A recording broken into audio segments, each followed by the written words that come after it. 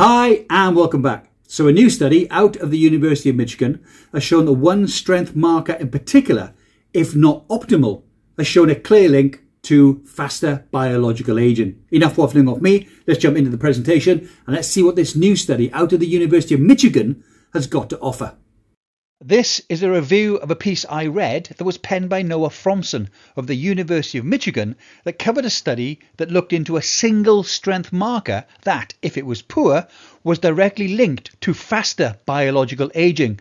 The study was published in the Journal of Cachexia, Sarcopenia and Muscle, and there are links in the description below to the studies and the articles I used to put this presentation together.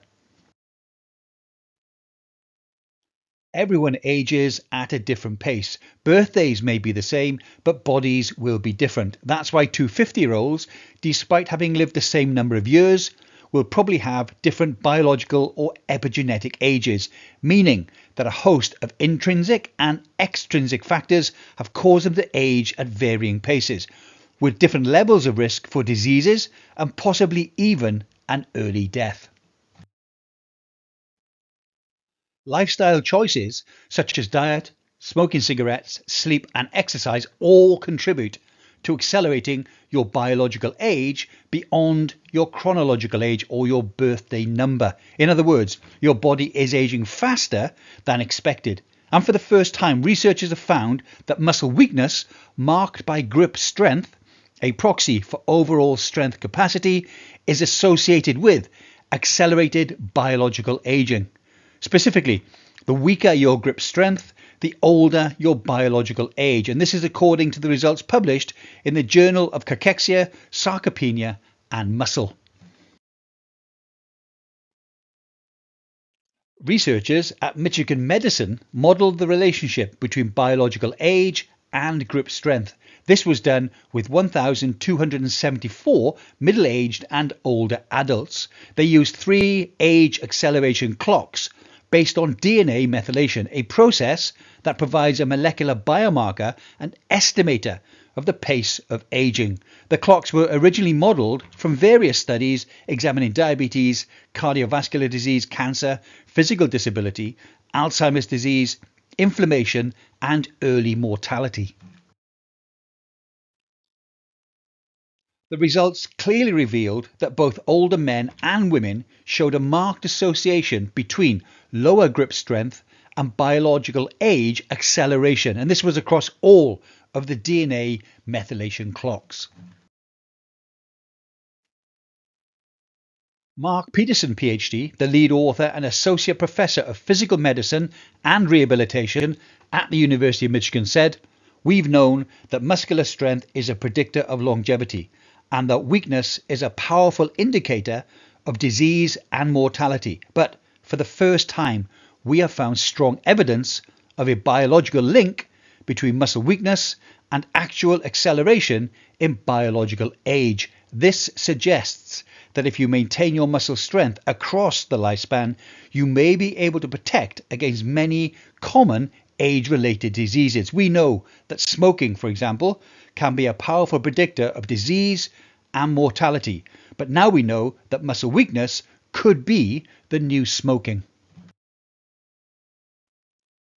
Jessica Fall, PhD, a co-author of the study and research associate professor at the University of Michigan's Institute for Social Research, said, "The real strength of this study was in the 8 to 10 years of observation, in which lower grip strength predicted faster biological aging measured up to a decade later." Past studies have shown that low grip strength is an extremely strong predictor of adverse health events. One study found it's a better predictor of cardiovascular events, such as myocardial infarction, than systolic blood pressure, this being the clinical hallmark for detecting heart disorders.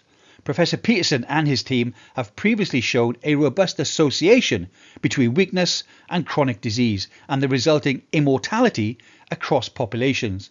This evidence, coupled with this study's recent findings, Peterson says, shows potential for clinicians to adopt the use of grip strength as a way to screen individuals for future risk of functional decline, chronic disease, and even for mortality.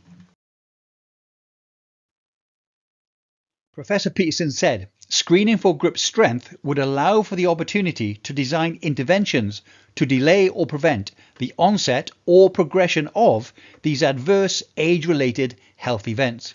We've been pushing for clinicians to start using grip strength in their clinics, and only in geriatrics has this sort of been incorporated. However, not many people are using this, even though we've got hundreds of publications showing that grip strength is a really good measure of health. The investigators say that more research is needed to understand the connection between grip strength and age acceleration, including how inflammatory conditions contribute to age-related weakness and mortality.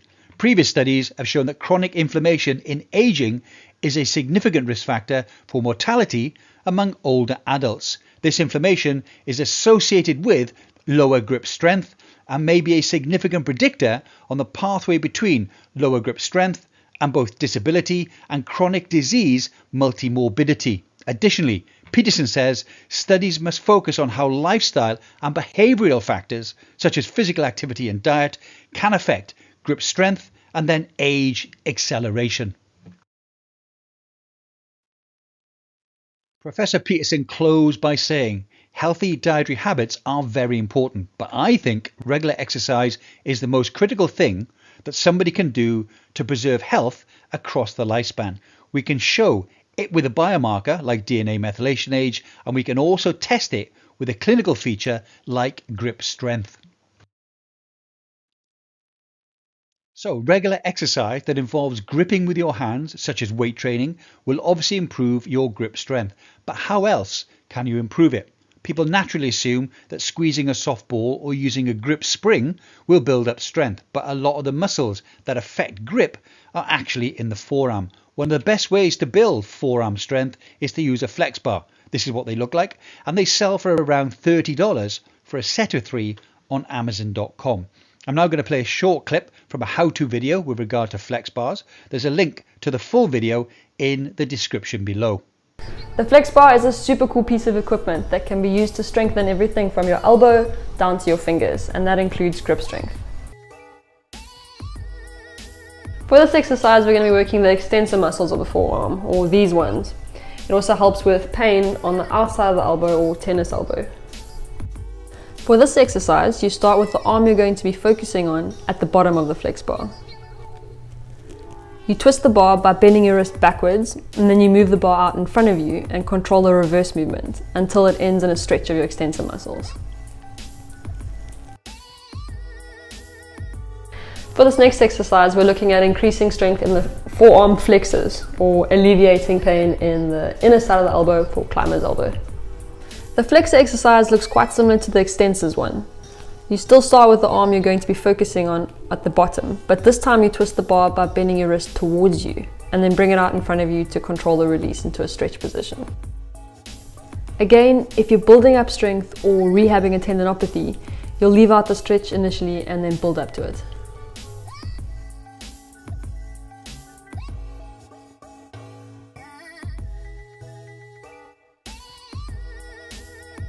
For the supinator exercise, you start off holding the bar with your palms facing downward and bending the bar in half by bringing your palms to face each other.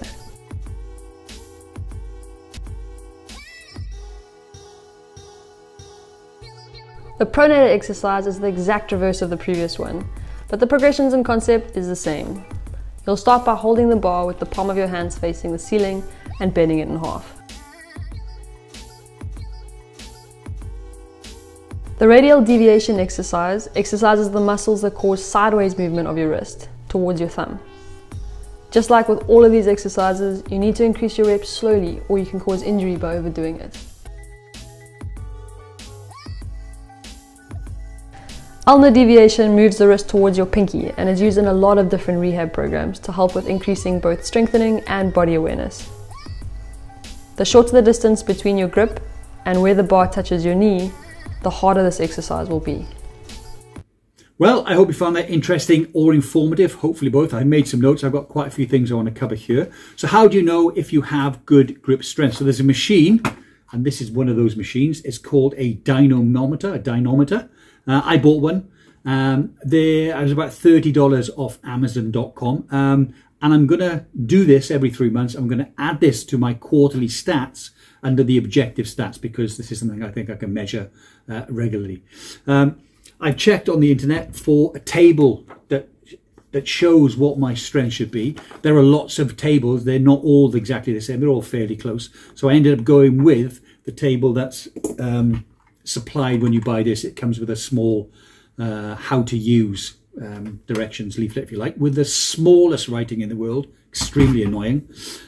So I did use this just before I made the video. I did the test. My right hand grip strength is 116 pounds and my left hand was 109 pounds and 4. Both of those put me in the strong category. Strong, as the marker, is the highest you can get. So as I said, I'm going to continue to use this on my 3 monthly stats. I won't record that number. When I do my next 3 monthly stats, I will do a new test, and that's the number I'll record. I will not use the flex bar. I will not try and train to get better grip strength. I will just carry on my normal fitness regime, and I will monitor this. Hopefully it will remain strong. If it drops, it doesn't drop quicker than the table allows for my particular age. Well, that's it for today. I hope you enjoyed the video. Let me know if you use one of these, or let me know if you think you might consider it, because there is obviously, and it's common sense anyway, that as you lose grip strength, you also become weaker and more vulnerable to the diseases of aging. Let me know if you might think about buying one of those. Well, that's it for today. Thanks for watching the video. I look forward to seeing you in the next video. As always, please take care, stay safe, and I will see you soon. Bye for now.